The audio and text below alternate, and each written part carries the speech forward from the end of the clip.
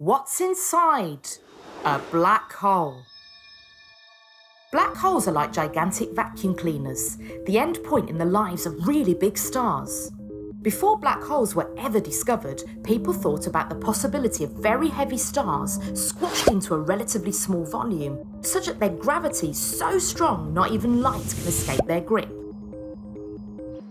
James Bradley was an astronomer royal here at the observatory in Greenwich, and one of the amazing things he did was to work out an accurate value for the speed of light. This value was needed to calculate how heavy a star must be to pull light in and swallow it. 300 years later, one of the astronomers at the observatory would like to investigate a real black hole. Liz would like to know what would happen to her if she approached one, and would particularly like to know what could be inside. The tricky bit is finding one to begin with. The black hole itself is invisible. Instead, astronomers look for the powerful effects they exert on nearby matter. Sometimes this is seen as material swirling around a greedy black hole, but those without a cosmic buffet close by are harder to spot. However, if we look towards the centre of our Milky Way, we see lots of stars circling an invisible object. These stars have similar orbits to the planets in our solar system, which helps us work out that there is something in the middle, a supermassive black hole. The one in our galaxy is nearly 250 trillion kilometres away, so we are in no danger of being pulled in. So what would happen to Liz if she approached a black hole? Well, near the boundary, called the event horizon, she would feel the effects of the strong gravitational forces from this collapsed star. At the point of the event horizon, Liz would have to travel at the speed of light to escape the gravity of the black hole. And this is impossible for her or any object to achieve. Also, the strong gravitational field would slow down time.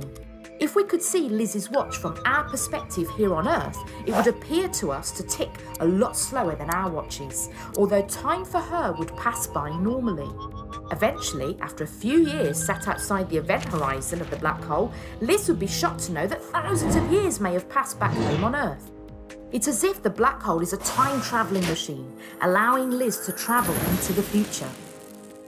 Also, from our perspective, we would see her become redder and redder until she disappeared. The strong gravity would stretch the light to longer wavelength, low-energy light that we can't see with our eyes. This would happen before she crossed the event horizon. But what would happen to Liz if she stepped in? Well, if she fell in feet first, her feet would be pulled further along than her head, so she would have to endure spaghettification. She would be ripped apart and pulled into the centre, the singularity, an exotic region of zero volume and infinite gravity, or is it? Liz wisely decides not to go in, but thinks about the possibilities for what she would find inside. Some physicists believe if Liz jumped in, there would be no sign of her presence inside the black hole apart from a slight increase in its mass. The cosmologist Stephen Hawking believes that particles can tunnel out so that eventually, over time, black holes evaporate.